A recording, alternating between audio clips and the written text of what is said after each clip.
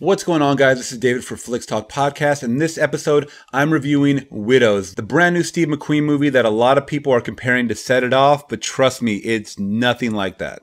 Now, like I just said, this movie is directed by Steve McQueen, who you guys probably remember from directing 12 Years a Slave, which I thought was an excellent film. If you guys haven't seen it, make sure you guys check that one out. And this film did come out November 16th, 2018, and it has a runtime of 2 hours and 9 minutes. Now, a real quick synopsis of Widows. Set in contemporary Chicago, amid a time of turmoil, four women with nothing in common except a debt left behind by their dead husbands' criminal activities take fate into their own hands and conspire to forge a future on their own terms. Now, this film does star Viola Davis, Liam Neeson, Michelle Rodriguez, Colin Farrell, Robert Duvall, Elizabeth Debicki, Brian Tyree Henry, Daniel Kaluuya, and Cynthia Erivo, just to name a few.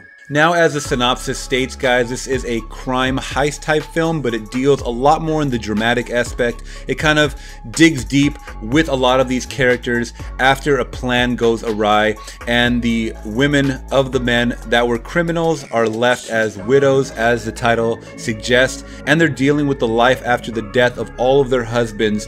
And it's just kind of the rebuilding process of what they're going to do next, because the men were the breadwinners in this relationship, so they are kind of left in debt and they have to liquidate assets and they don't know what they're going to really do. So it kind of puts in a real life perspective of what's going on. Now, a lot of people might think this, and myself, before I even saw this film, I thought Viola Davis was, they were living in $1 million places, but still, these people do have problems of their own, especially dealing with death and loss and just bills piling up and not knowing how this next check is going to come in. The men in these situations had all of that covered. Now that's taken and ripped completely from their life, so they're starting from square one, and I absolutely love that aspect of the movie that we get to focus on. Now, the one drawback that I didn't really like about this film was the pacing. It was very snail-paced, slow, with a couple of spurts of excitement throughout, especially from Daniel Kaluuya's character. I thought he was really interesting. He was actually almost like a henchman for his brother in the film, Jamal Manning,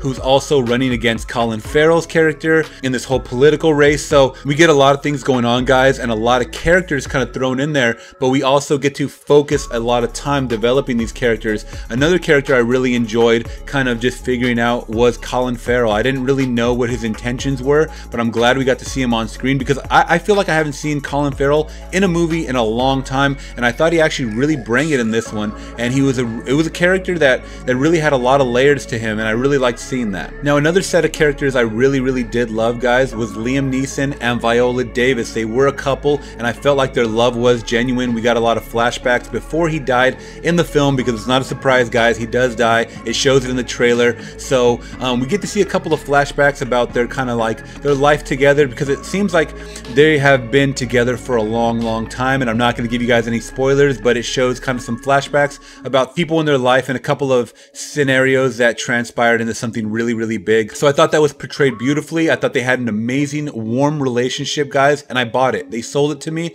and I totally bought it. Now, the other women in the film I thought really stepped it up. There was a couple characters I really didn't know. Michelle Rodriguez, of course, I knew. She's always an actress that really, to me, doesn't push her full acting ability to 10. It's always around 8 or 9. I want to see her just stretch that acting ability of realism a little bit more for myself. Other than that, I really didn't have too many gripes with this movie, other than the whole pacing issue. Of course, in the third act, guys, we get into our whole heist aspect of everything. So like I said, if you guys don't know what it's about, watch the trailer. It tells you completely everything about this movie, just at a more slower pace of what you're actually going to see. Now, the overall directing from Steve McQueen, beautiful. 12 Years a Slave, masterpiece. I thought this movie was really well shot. There was a couple of scenes that I think were a little bit experimental, especially one in particular where Colin Farrell's talking to his secretary about a plan, and they actually don't focus the camera inside of the car. It's actually on the outside of the car, which was a little interesting shot, because it does show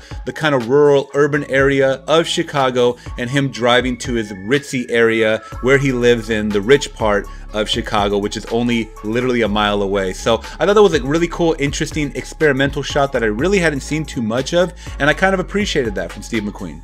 So all in all, guys, if you guys are into dramatic films that do focus on character development, this is the movie for you, with a little bit of crime elements sprinkled in there, especially at the end of this movie. I love how this movie ended, by the way. There is a couple of twists and turns, so if you guys like movies like Gone Girl or certain films in this realm, I definitely recommend checking out Widows, and for that, I'm going to give this a solid 8 out of 10. Might not watch it again because I already kind of know the twists and turns, but I definitely would recommend it, so a solid 8 out of 10 from me.